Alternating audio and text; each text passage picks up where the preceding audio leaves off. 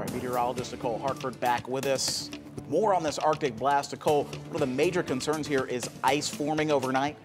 Yes, and not necessarily because we'll see snow or we'll see freezing rain, but because the rain that we're seeing right now won't have time to dry off roads before temperatures drop down to below freezing. The incoming cold front is closing in. It is actually about to move into far northwest Georgia. You can see the line where the cold front is because that's where our rain transitions into snow. Notice some drier air, though, the absence of any moisture off towards the west of us. This drier air will be moving in, which means we only have a small window where our temperatures would be cold enough to perhaps transition some of this rainfall into a wintry mix or a snow. Right now, we're seeing scattered showers. These are producing some moderate rain up into portions of Floyd County.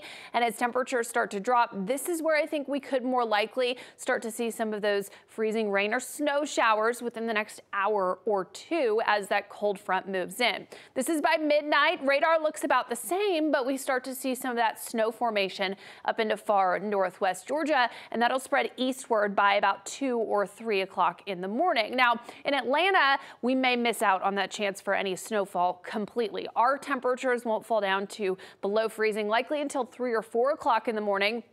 And by that time, most of the moisture will be on its way out. We'll be dry by the time you wake up tomorrow morning, at least nothing falling from the sky. But our roads could still be wet, and with temperatures right around freezing, you will need to be cautious and aware that there could be some black ice patches. As far as snow accumulation, maybe some minor amounts up to a dusting to an inch for some of far north Georgia. Consider yourself lucky if you get a couple flurries in Atlanta.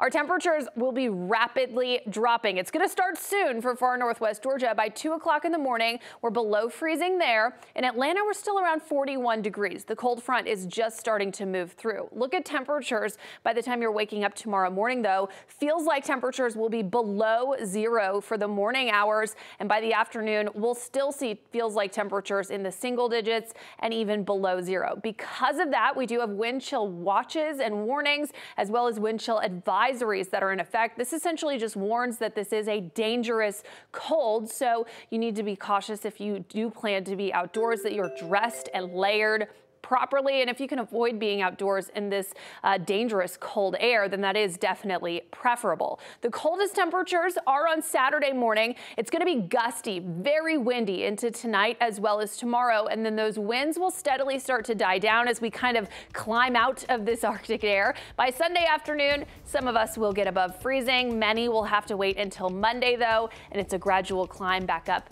to temperatures overnight above freezing by Thursday.